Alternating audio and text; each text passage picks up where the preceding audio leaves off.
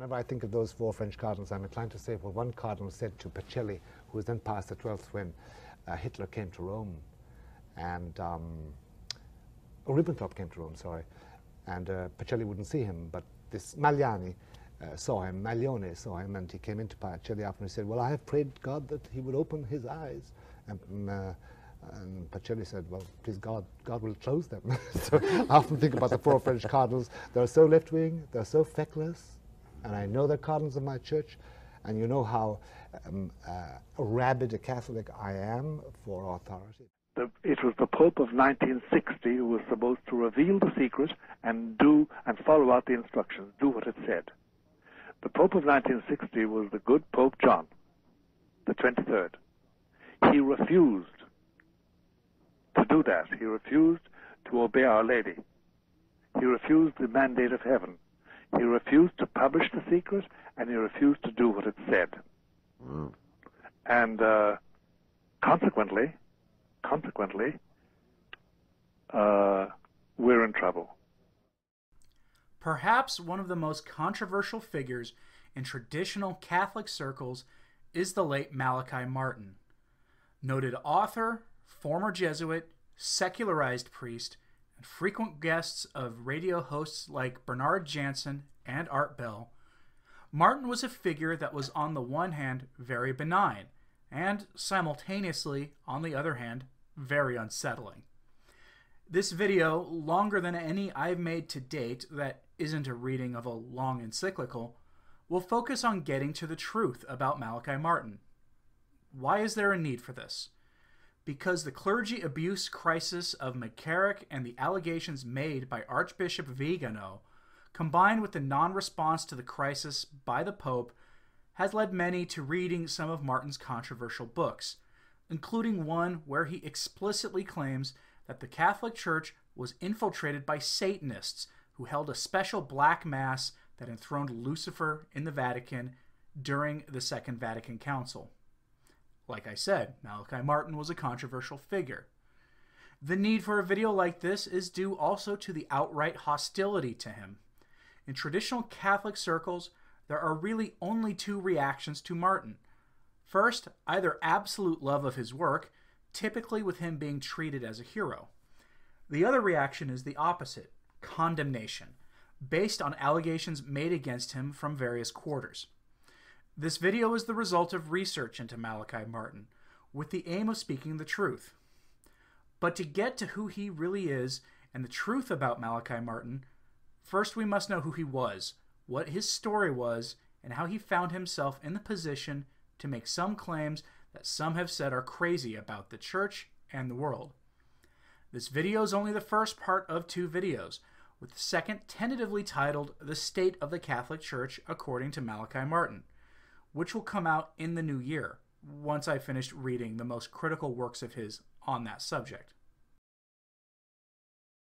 Malachi Brendan Martin was born in Ballylongford, County Kerry, Ireland, to a middle-class family. The family had a strong Irish identity, which they defended by having the kids speak Irish in the home. Unlike their countrymen today, Catholic belief and practice were central, resulting in his three brothers, including Francis Xavier Martin, also becoming priests, and two of them becoming academics. Martin received his secondary education at Belvedere College in Dublin. He studied philosophy for 3 years at University College, Dublin, and on September 6, 1939, became a novice with the Society of Jesus, the Jesuits. Yes, Malachi Martin was a Jesuit. He taught for 3 years, spent another 4 years at Milton Park, Dublin, and was ordained in August 1954. He received doctorates from the universities of Louvain, Oxford, and from Hebrew University in Jerusalem, where he concentrated on knowledge of Jesus as understood by Islamic and Judaic scholars. He was an expert in ancient languages and had done early scholarship on the Dead Sea Scrolls, which marked him as useful in questions of linguistics, which will become important later when he was allegedly exposed to the third secret of Fatima. His time in Jerusalem is important here. In 1996, he published an article in the New York Times describing Jerusalem. He writes glowingly of the city in the way only a historian, archaeologist, and biblical scholar can. This quote is illustrative. Dawn over Jerusalem is incredibly beautiful. It starts with a radiant whiteness, and then a kaleidoscope of colors. 10 measures of beauty descended upon the world at creation, the Talmud says. Jerusalem received 9 of them. Jerusalem's heat is dry, its air freshened by gentle breezes. The light of its sun softened and mellowed by reflection off the Judean limestone from which most of its buildings are made. Within these walls, you soon discover there lie 4 distinct quarters: Jewish, Christian, Muslim, Armenian.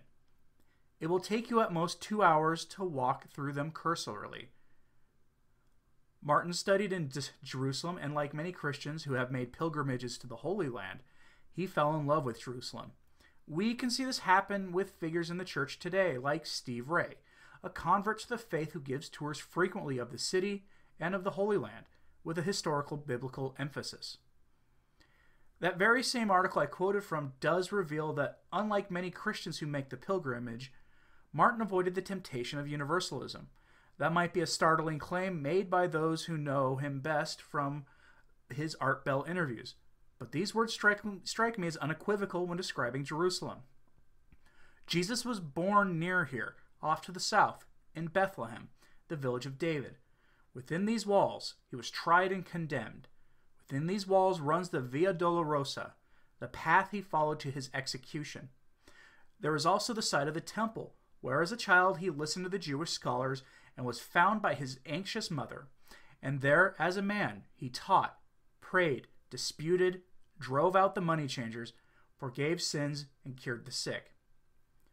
One of the accusations against Martin that is easy to dismiss is the claim that he was a Mossad agent. People do actually make this claim, which is strange, but it is based off of something I will address later in this video. In addition to the time he spent in Jerusalem and Israel broadly, he had a role in the Second Vatican Council, working as a Jesuit to change the teaching of the Church regarding the Jews. The final document, Nostra Aetate, upheld traditional teachings of the Church on the Jews, though in practice it was ignored wholesale by virtually everyone in the hierarchy. I'll go more into this claim against Martin later. Suffice to say for now, the accusation that he was a Mossad agent has no bearing in reality. Martin was ordained a Catholic priest in the Society of Jesus in 1954, prior to receiving his 3 doctorates. Yes, 3. As someone who is finishing a doctorate, the idea of pursuing 3 seems insane to me. But then again, I don't consider myself to be in the same mental league as Malachi Martin. Until 1964, Father Martin worked as the secretary of Cardinal Bea in Rome, where he participated in the Second Vatican Council. He became disillusioned with the direction of the Jesuit order and requested to be secularized. This is an important point. Many Catholics today dismiss Father Martin's claims because they think he was laicized, but he wasn't. He was secularized. Let's take a brief side trip to define the differences. Laicization is the practice of a priest leaving the priesthood, functionally speaking. This can be done voluntarily or as a punishment. Remember, Holy Orders is a character-changing sacrament, and once it has been validly received, it is never invalidated for any reason. However, when a priest is laicized, they are freed from the clerical state and dispensed from the promise of celibacy by the proper authority, which can range from the local ordinary, that is, the bishop or abbot, up to the Holy Father. He can no longer function as a cleric, meaning celebrate the Mass or hear confessions, among other duties, but he remains a cleric forever. This process literally means to be returned to the state of the laity, according to the Code of Canon Law, paragraphs 290 to 293. He still bears the sacramental character of holy orders. He can perform the sacraments validly, but not licitly, because in so performing them, he would be in violation of church law and would be culpable for the infraction, since he no longer has the faculties to perform as a priest. Faculties meaning permissions and authority granted by the bishop. The Code of Canon Law makes one exception for emergency circumstances. Quoting the code, "Even though he lacks the faculty to hear confession, any priest validly and licitly absolves from any kind of censures and sins any penitent who is in danger of death, even if a proved priest is present." paragraph 976. Here the church recognizing that once you are ordained a priest, you are so ordained forever. Thus, those laicized priests in jail, now and forever, are priests. Period. Secularization is different. I'm going to quote an article from newadvent.org for the definition, and that's a source I don't normally use, but this is a good definition of secularization. Secularization, an authorization given to religious with solemn vows, and by extension to those with simple vows, to live for a time or permanently in the world, seculum, i.e., outside the cloister and their order, while maintaining the essence of a religious profession. It is a measure of kindness towards the religious and is therefore to be distinguished from the expulsion of religious with solemn vows and the dismissal of religious with simple vows, which are penal measures towards guilty subjects. On the other hand, as secularization does not annul the religious character, it is distinct from absolute dispensation from vows. This is likewise a lenient measure, but it annuls the vows and their obligation, and the one dispensed is no longer a religious. As a general rule, dispensation is the measure taken in the case of religious with simple vows, while secularization is employed where there are solemn vows. Nevertheless, there are exceptions in both cases. Sometimes lay religious with solemn vows or lay sisters are wholly dispensed from their vows, religious life in the world being very difficult for lay persons. In other instances, religious men or women with simple vows are authorized at least for a time to lay aside their habit and live outside their houses, at the same time observing their vows. Such is the case, for instance, with religious men and women in France who have temporary renewable secularization in virtue of the instruction of the SC of Bishops and Regulars, which is a document from the 24th of March, 1903. It is not therefore correct to speak of religious dispensed from their vows as secularized.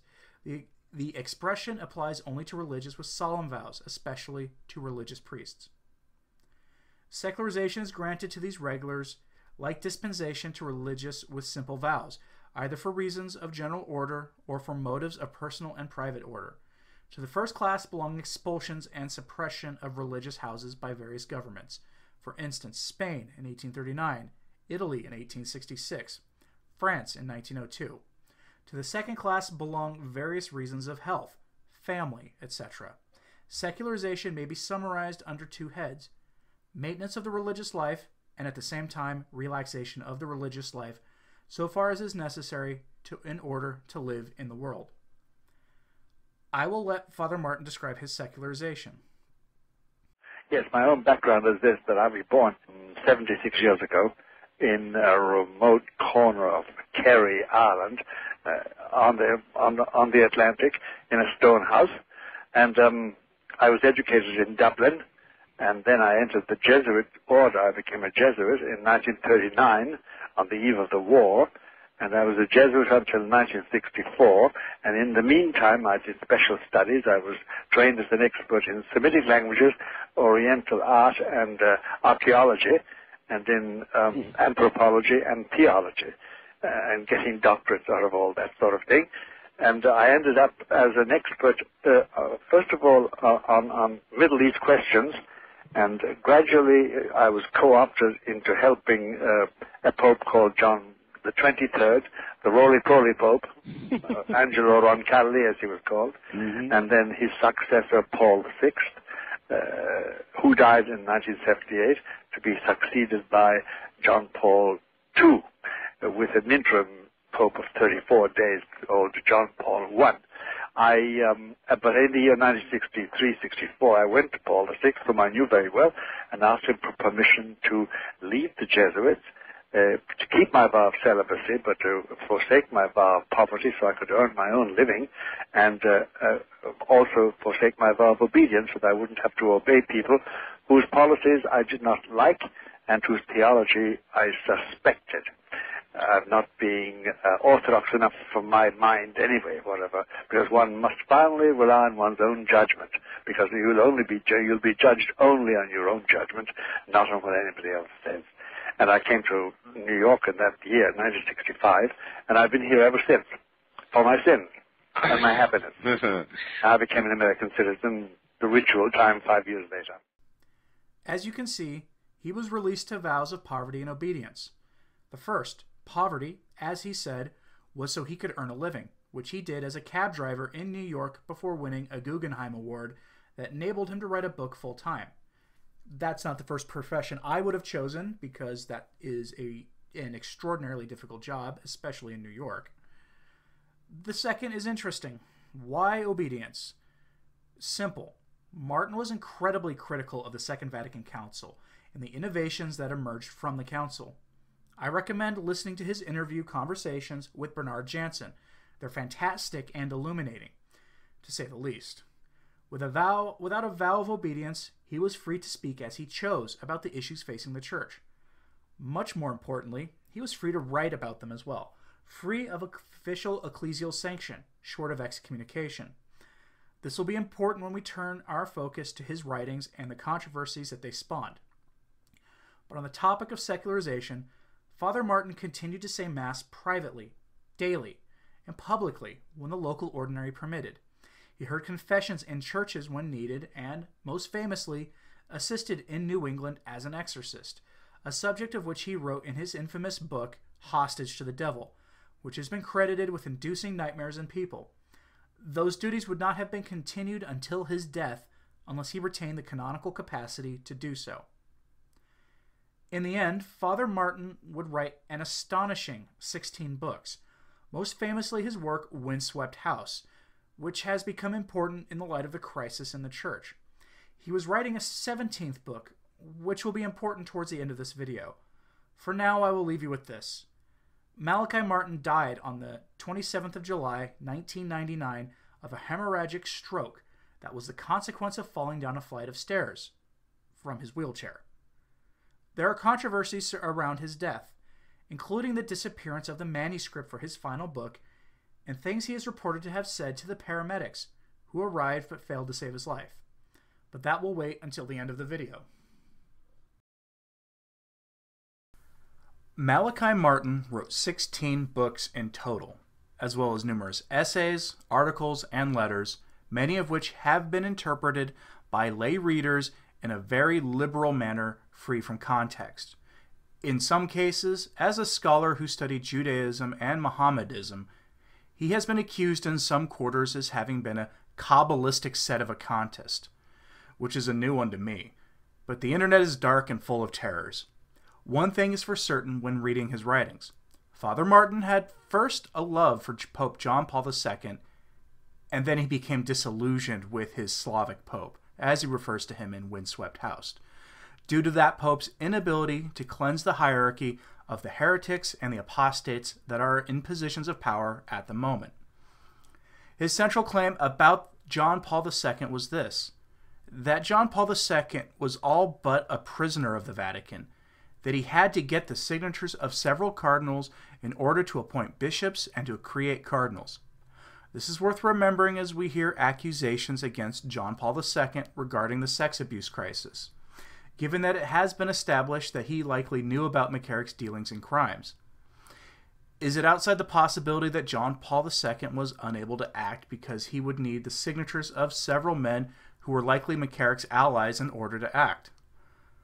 According to Martin, not only was John Paul II essentially a prisoner in the Vatican, his only recourse was to become a globe-trotting pope, who aimed to bring Christ to the people directly, and to become a sign of hope in a world sprinting towards disaster. And what was that disaster? What has openly been called the New World Order, but what most of us these days call globalism, which has become the naked push to erase national borders, reject national sovereignty, to erect a global secular system of government. And Martin claims that the elements within the church restraining his Slavic pope were actively working to turn the church into the partner of the globalists by having the church focus on secular issues like immigration, wealth redistribution, and concerns about the environment. Reading those claims in the 1980s and 1990s when Martin was writing probably would have seemed far-fetched to most Catholics, save for those who were foot soldiers for preserving and restoring tradition.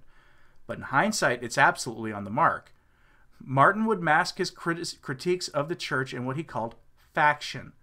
Faction is an otherwise forgotten genre of writing that produces what some call the non-fiction novel. If that sounds confusing, let me explain with an example. His work, Vatican, which details the sequence of events leading from the establishment of the Vatican Bank at the end of the Second World War through the papacy of John Paul II, focusing mostly on the turbulent years of the Second Vatican Council and its immediate aftermath. This is a novelization of events that presents in painstaking detail the facts of the council, the development of the new Mass, with the main players' names masked with pseudonyms, including Pope John XXIII, referred to as Papa Angelica, or Archbishop Bugnini, the architect of the Novus Ordo Missae, under the moniker Archbishop Sugnini, which isn't remotely subtle. He did this for a few reasons, including so that he could maintain plausible deniability when he made some startling claims, which he does in 3 works of fiction. As an aside, I'll be writing a review of Vatican, to be followed by reviews of his other works of fiction, to be available to my patrons on Patreon and Subscribestar, when those works are finished. But the point of Faction as a writing method is simply to tell the story, in a way that is engaging, but also educates. We frequently see a character in each of his works that is obviously Martin himself interjected into the story as a main but secondary character, as the events of the story are the main character itself. In Vatican, it's the young American priest whose career is followed from 1945 until the novels end sometime in the late 1980s, a character which often spent months at a time behind the Iron Curtain, establishing lines of intelligence gathering and underground church building, which is work Martin himself engaged in for the Jesuits prior to his leaving their order. It certainly is an interesting way of writing about history. To be clear, however, he has gotten a number of facts incorrect, including the birth date of St. Ignatius of Loyola, the founder of the Jesuit order, an error Martin made in his book about the Jesuits, a nonfiction work exposing the Jesuits for the promoters of liberation theology that they are today. I doubt he'd be surprised that the likes of Pastor Jimmy Martin have become the face of the Society of Jesus either, as, shall we say, rainbow liberation is only a step removed from the Marxist-inspired liberation theology. This book certainly earned him enemies, including the head of the Jesuit order, who then spent the rest of Martin's life attempting to suppress his writings and smear the priest, until after his death he admitted that Martin had been discharged with priestly faculties intact, in essence backing up Martin's own claims about his being a valid priest. This relationship with the head of the Jesuits is something to remember when we address some of the things that Father Martin was accused of later, as the most salacious claims against him have direct connections to not only Jesuits in general, but to actual known heterodox teachers in the order. But religious political fiction is not the only thing that Martin spent a great deal of time writing. He also wrote what I would call speculative nonfiction, as evidenced in his book The Keys of This Blood, which was a detailed work describing what Martin saw as Pope John Paul's mission in the world as he fought against the New World Order. Prophetically, Martin would claim in the 90s that amidst the collapse of the Soviet Union, that Russia was still a major threat internationally, and that the Soviets hadn't really surrendered, but merely retreated. A claim that seems prophetic today, given that Vladimir Putin was a KGB agent, and that those who had been, and still are, in important positions of power in modern Russia were all former Communist Party members of relative importance. I'll let Father Martin explain his theories about Russia himself. You know, there is a common persuasion, it's an illusion, that there was a revolution in those 5 countries of Eastern Europe, East Germany, Czechoslovakia, Bulgaria, Romania, and Poland. And the people simply threw off the chains of the Soviet Union. The fact is, there was no revolution. The people did not rise. There was no revolution. What happened was that each of the strong men in charge of those countries from Moscow, a man called Erich Honecker in Germany, a man called Zivkov down in Bulgaria, a man called Milos Jakis in Czechoslovakia, and so on, they got a telephone call from Moscow saying, "Get out. Let the people in." The thing was consented to and arranged from Moscow itself. There was no revolution. Then the people took to the streets in joy at being liberated from the Russian presence, as 'twere. That's the first thing we must remember about the breakaway of the so-called revolution in Eastern European countries. There was no revolution.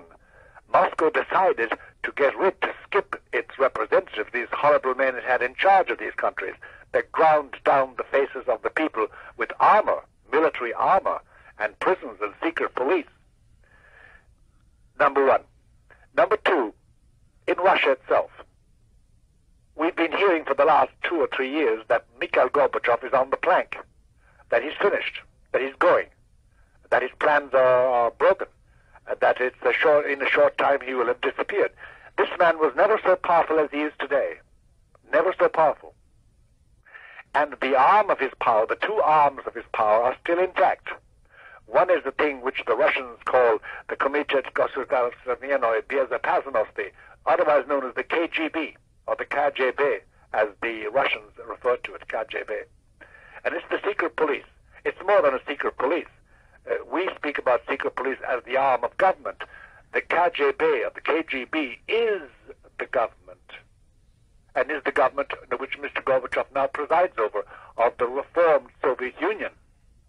It's a different setup from what our media tell us and from what popular commentators have given us as the view of facts. It's a different situation. The two arms he has, therefore, are the KGB, and secondly, the huge missilery of the Soviet Union. Now, Mr. Gorbachev has made it impossible for us to say no, because he has gone to the West. He had 2 stages in his plans. First of all, the stage was to come and be seen. He actually wore trousers with a crease in it, and he had a wife, Raisa, beside him, dressed in a very, very fashionable way, and she charmed the West as a very cultured lady, and she is indeed. She lectures at Moscow University. She's very versatile, and she's multilingual, and she's a convinced Marxist, as indeed Mr. Gorbachev was and still is. The first thing was to make himself known, become the glad boy of the West, and he did. You remember, if you read the papers and saw the television, it was Gorby, Gorby, Gorby, whether he was pressing flesh in San Francisco, or Washington, or Chicago, or Detroit, or Paris, or London, or Rome. His popularity soared. He was considered to be the man who opened up the Soviet Union. And the picture he presented of the Soviet Union was that, well, you fellows in the West, you originally thought that we were just a big, ugly, stinking bear with claws, ready to kill you. Well, now we're just a little cuddly teddy bear who needs his diapers changed, and he's hungry, so help us. This was the message given in the first stage. The second stage was more difficult for him, because it meant that he had to make himself accepted as a member of the West, as an inherent member of the market, the Western market system of America and Europe, which had achieved such economic prowess in the 40 years during which the Soviet Union went down economically, but up militarily. He did this in a very simple way. He knew there was a coup coming, the famous coup, in last August, 19. He was told it was coming. The Chinese said it was coming. We said it was coming. The CIA said it was coming. His own men said it was coming. 2 of his chief men, Shevardnadze and Yakovlev, resigned, saying there was going to be a coup within a week. There was. There was.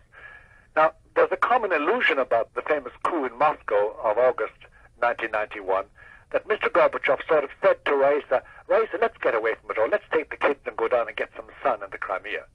And it's so childish, because it's just like as if President Bush could say to Barbara, Bobby, let's get out of here. Let's get up to Kennebunkport, get away from it all, and let's have some sun with the kids and some fishing. Everywhere Mr. Bush goes, he is, as every president is, goes surrounded by the presidential bubble.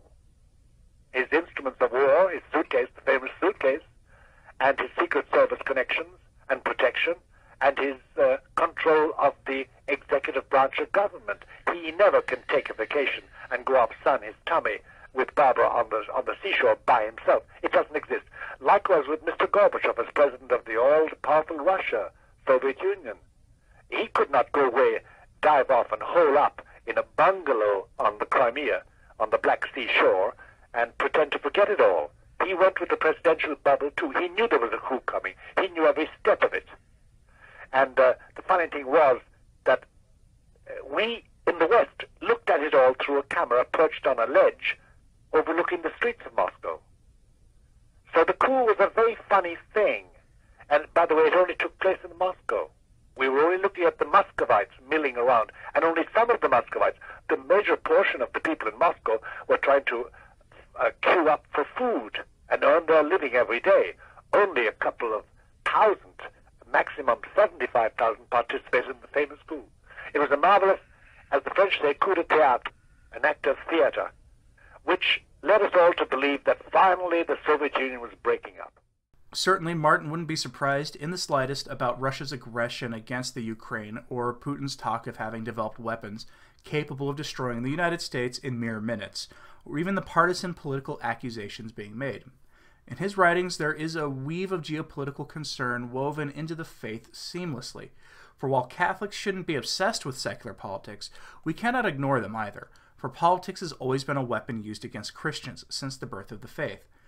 Christ's first material enemy was Herod, a king, who used the power of the state to attempt to have him murdered, as you'll recall. But even geopolitics and faith weren't his only topics that he wrote extensively on. At the most basic level, Martin understood that his audience were probably largely not Catholic, and that he had a duty, as a Catholic priest, to educate his audience about the nature of reality. That reality is both material and spiritual, and that the spiritual mattered greatly. We see this on display most notably in his interviews on NPR for his work called The New Castle, a largely forgotten work of his that detailed what he thought at the time would be the great struggle facing man as we collectively approached a turning point in history everyone could sense was coming. This awakening, which on the surface sounds pagan, was a concept that he'd continued to develop over the course of his career. It's most on display in his work, The Keys of This Blood, again, a sort of attempt at understanding the John Paul II papacy as a force of Catholics and those who held traditional Abrahamic faiths versus the agents of the emerging New World Order, or again, what we could tend to call globalists today. While what I said about his not being completely focused on geopolitics now sounds contradicted, understand that in his mind this was ultimately a battle between good and evil writ large, and that the global elites have the role to play in the endgame of civilization.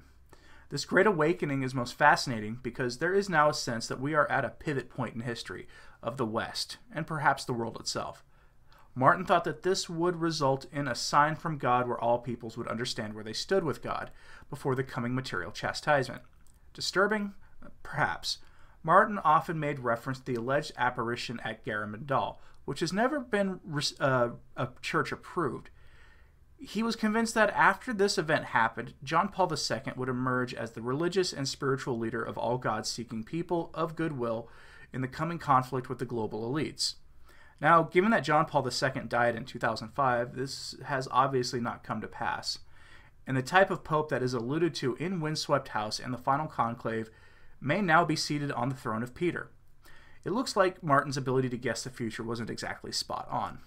He never claimed to be a prophet, which is important to remember. Again, here's Father Martin himself on that awakening. Father, I have a very specific question for you.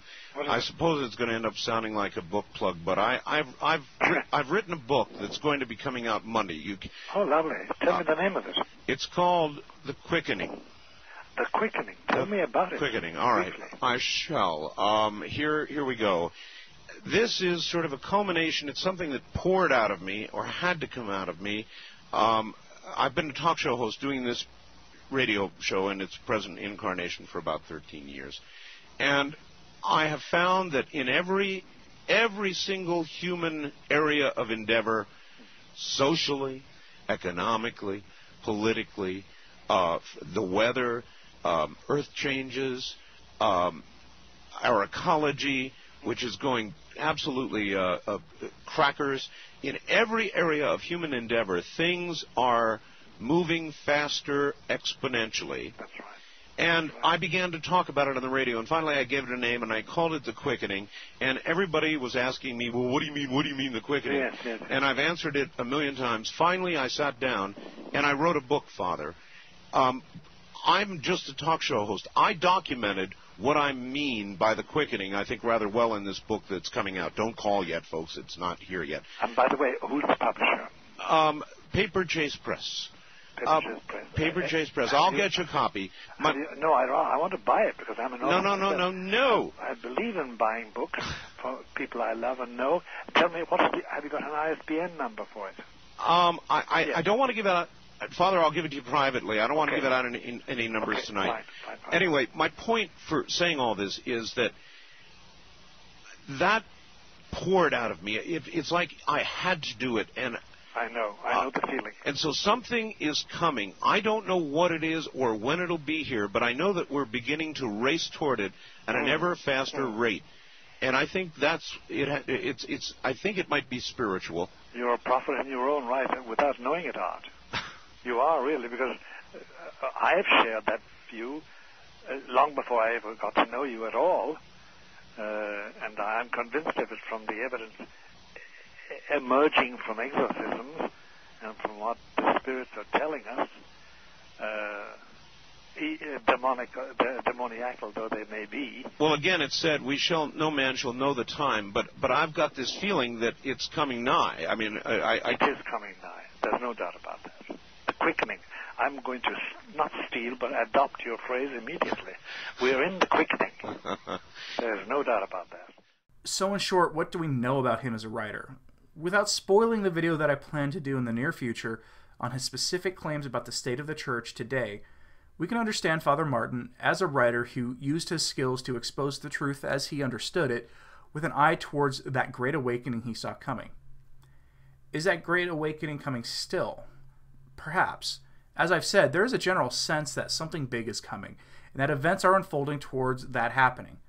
We could see societal and political institutions losing their legitimacy, and people taking to the streets in ways not really seen until recently, and not only in America, but across the West as well. It is a strange time to be alive, and the state of the church makes it all the more strange. Change is coming whether we like it or not. It's time to talk about the controversy surrounding Malachi Martin. One important controversy involves Martin's role at the Second Vatican Council. The claim is made by controversial Catholic scholar E. Michael Jones, who asserted that Martin was an important part of undermining the Church's traditional teaching regarding the Jewish people. Interestingly, Martin has earlier outed the efforts of the Jesuits to undermine that teaching in his book, The Pilgrim, written under the pseudonym Michael Seraphin in 1964, where he divulged Vatican efforts to renounce Pope John's Jewish document, which was said to have retracted the Church's doctrine blaming Jews for the death of Jesus Christ.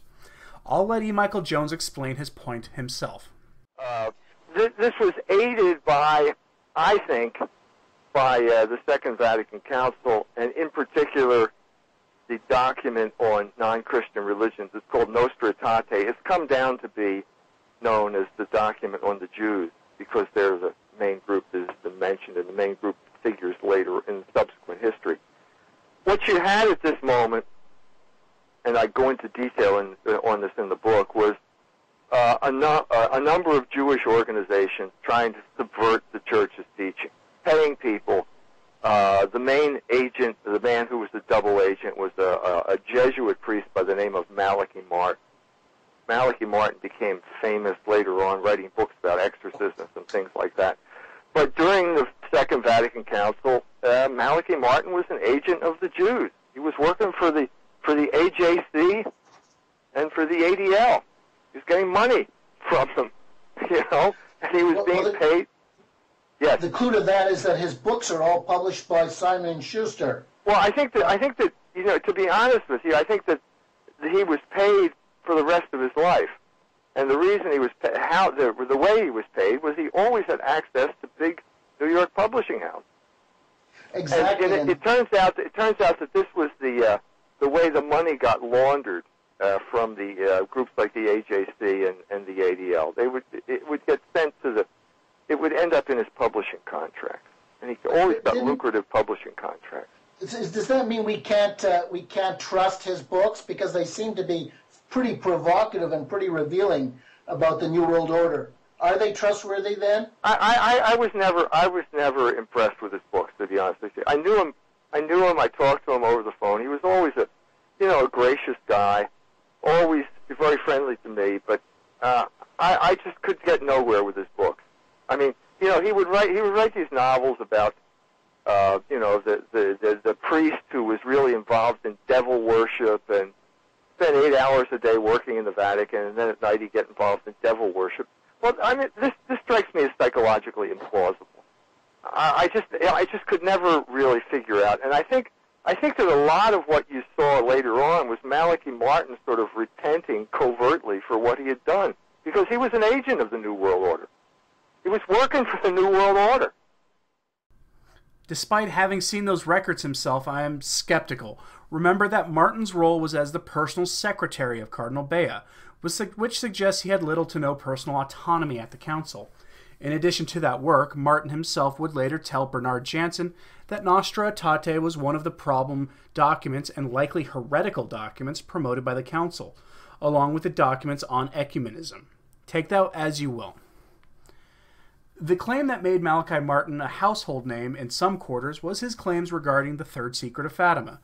Martin would go on to Art Bell's radio program several times in the 1990s until his death, talking about the Third Secret. According to Father Martin, he was present as an assistant when Pope John XXIII was shown the Third Secret of Fatima. The Holy Father had had the Third Secret read to him by Portuguese priests, as the document was written in Portuguese. The subject of the Third Secret is a massive one and should be saved for a future video. Suffice to say for now, Father Martin became an almost household name among Catholics and Protestants who could recognize the signs of the times in the mid to late 1990s by going on the Art Bell radio show and talking as much as he could about the Third Secret of Fatima. He, as he tells it, was sworn to secrecy but could reveal the Third Secret under 2 conditions. 1, if someone could recite it to him verbatim, or 2, if the Vatican released a false Third Secret of Fatima or falsified it publicly in any way. That will prove interesting when we discuss the controversy surrounding his death. Father Martin died in 1999 from a head injury sustained from a fall down a flight of stairs. This has fueled speculation that he was murdered for 2 reasons. 1, in Windswept House, he makes the claim that the church is essentially in the grips of a satanic cult. If true, would anyone be truly surprised that they would murder him, given the things he claims they did? Those claims will be gone over in detail in a video that I'll do in the new year on the state of the Catholic Church according to Malachi Martin. And 2, it hasn't escaped the attention of almost anyone that the Third Secret was released the very next year, and was not nearly as apocalyptic sounding as Malachi Martin made it sound, leading many mainstream Catholics to cry foul and level accusations that half the document was not released. So let's cover some of the controversies. The first one is the most often cited, which is the claim that he was an adulterer and vow breaker. He is accused of having slept with the wife of Robert Kaiser, his wife Susan, while she was pregnant. A claim made in the book Clerical Error, among a couple of other books. The supporting evidence used are sources like known heretics John Courtney Murray and other Jesuits. It's also well known that the Superior General of the Jesuit Order had repeatedly misrepresented the nature of Martin's leaving the priesthood. On both cases, Malachi Martin was very frequently rejecting the claims made against him. But there are more rumors, including claims that he had inappropriate relations with some of his female friends and neighbors. Interesting, these claims started popping up around the time that Windswept House was published, which makes the claim that only was a black mass held in the Vatican in order to enthrone Lucifer, but also that the consequences of that enthronement would be the promotion of a purely worldly agenda that would confuse the gospel for secular social justice, population control, feminism, and environmentalism. Martin would later allude to Cardinal Bernardin, the infamous homosexualist, as being the bishop who conducted the satanic rite. Bernardin was a close confidant of former Cardinal McCarrick. This claim that Martin was an adulterer is one I'm willing to dismiss entirely based on the only evidence presented being a book written and supporting documents written by known heretics from an order that Martin had at that time exposed in his own books. No other evidence has really been offered, as far as I'm aware. And it is curious that the timing of these allegations were such that they practically coincided with when Martin began to speak publicly about the claim of Luciferians in the Vatican as well as the Third Secret of Fatima, a claim he asserted was true until he died, which we'll go over in a moment. The next controversy is also an interesting one. Was Malachi Martin a set of a contest? In short, I highly doubt it, if his public statements about John Paul II were any indicator. He often would say that JP2 was a valid pope, even if towards the end Martin became very black-pilled about John Paul II, freely being critical of the elements of his papacy, as the following clip will illustrate. Why is it that these three popes, the last three popes, refused?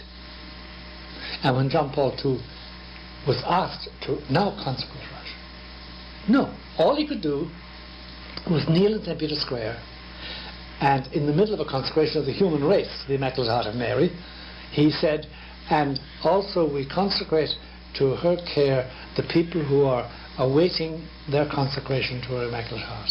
What sort of gobbledygook is that? For me, that's gobbledygook, and disgusts me on John Paul II's lips. He's supposedly a knight of the Immaculate Queen. He's supposedly a member of Maximilian Kolbe's group of knights fighting, and he wouldn't do this. One of the assertions of his being a sedevacantist comes from this photograph, which will segue us into the next controversy. Shown there are several sedevacantist bishops, men who had broken from Rome after the Second Vatican Council, over perceived heresies promoted by Rome in the post-conciliar era.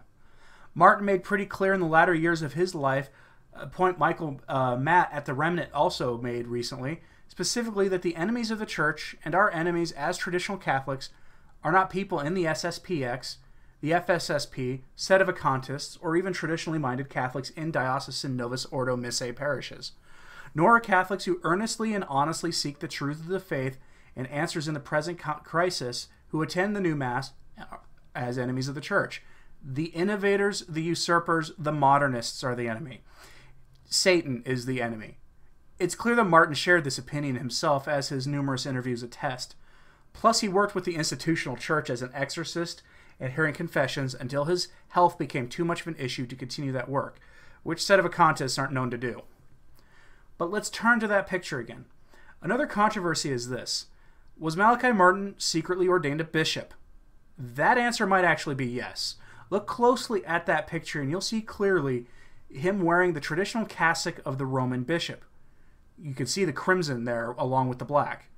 Who ordained him would be a mystery. If I had to venture a guess, I'd say it might have been Archbishop Lefebvre, who was not a sedevacantist at all, despite people making that claim. Malachi Martin spoke positively about Lefebvre frequently. Here's one example.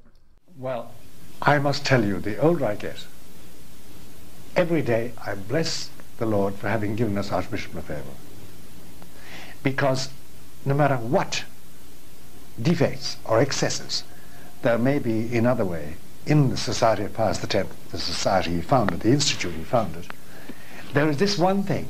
They have ensured that the Church has a small but definite supply of validly ordained priests who say valid masses and hear valid confessions. And that, for me, is a boon from the hand of God. This can't be the work of Satan. Satan doesn't do that. It's cutting off his nose to spite his face. So I thank God for Martin Lefebvre. And I think that in the providence of God, he was raised up out of the Vatican Council just to counteract in a very sharp and abrupt and jolting way the onward corruption of the Church in a central act of worship. So I think that he's a blessing. I think he was sent by God. If he wasn't ordained by Lefebvre himself, then it was likely by another bishop of the SSPX. You can find interviews online where numerous figures affiliated with, even if not members of the SSPX themselves, speak about Malachi Martin as if they knew him personally. One such example is Canon Hess, a character of a priest who is a favorite of traditionalists. Maybe someday I'll do a profile on him. But a question remains then, if Martin was secretly ordained a bishop, did he ordain any priests himself? Who knows, but one thing may be certain. What other reason would he have been ordained a bishop if not to ordain traditionalist priests? He often made the claim that most of the ordinations out there today are invalid because the Vatican did change the ordination rites in the late 60s and early 70s. There are numerous independent traditional priests running around now with valid ordinations but clearly illicit holy orders. You don't have to work hard to find them on social media. The final controversy surrounds his death. As I've said earlier, Martin died in 1999 after falling down a flight of stairs. He was confined to a wheelchair due to strokes he had suffered. The statement he is alleged to have made to the paramedics was that he felt hands on him, as if he'd been pushed down the stairs. He died in the hospital without being able to make further statements. Where this gets really odd is an issue of association. Some months ago, I did a video on the murder of Father Coons. I recently learned, thanks to a subscriber, that Father Coons had been associated with Malachi Martin. Coons had been an exorcist operating in the same area as Martin and had confided in him about various related subjects. Father Coons was also involved in investigating the presence of Satan worshippers in the clergy and same-sex attracted pederast clergy in positions of power in the American church. Father Coons was found murdered with a rough slash across his carotid artery, which Martin would later exaggerate in a radio interview in May 1998 in the following way. He was found at 7 o'clock in the morning with his throat cut from ear to ear, in his own blood, face down into it, and with various acts of desecration of his body, which are normally associated with Satanist-inflicted death. Police reports do not make reference to ritual desecration of Father Coons' body. But the story gets stranger. Apparently, Father Coons was involved in helping Malachi Martin write a non-fiction book exposing the pederast clergy and Satanists in the church in America and in the Vatican. The draft of that book disappeared on the day of Father Martin's death, despite its existence being known to people. It has never turned up. Another famous American priest from that time, Father Hardin, was also a friend of Father Coons. He himself said of the murder, "I don't know if they will ever reveal why he was murdered, but I think I can safely say he was not just murdered, he was martyred." Oh, how much I could say. That's the kind of priest we need today. Those who shed their blood for what they believe and not be afraid. Not be afraid of human beings.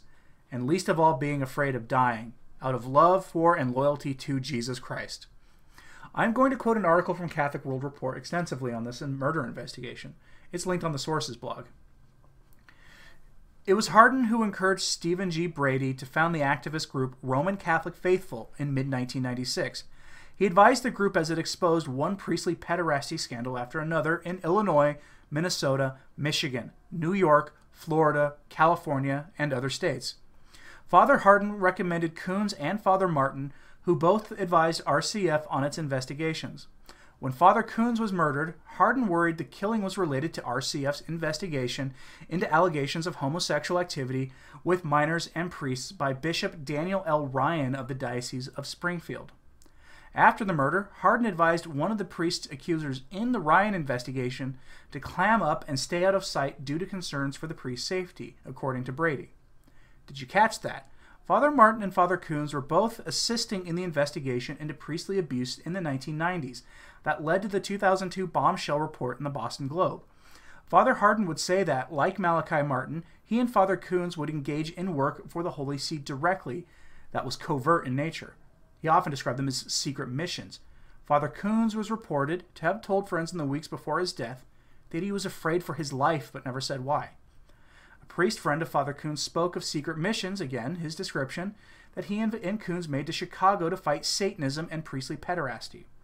Is it possible that this issue was what got those priests killed? Especially considering that they were collaborating in some degree on a book that was alleged to name names of priests and bishops engaged in the abuses.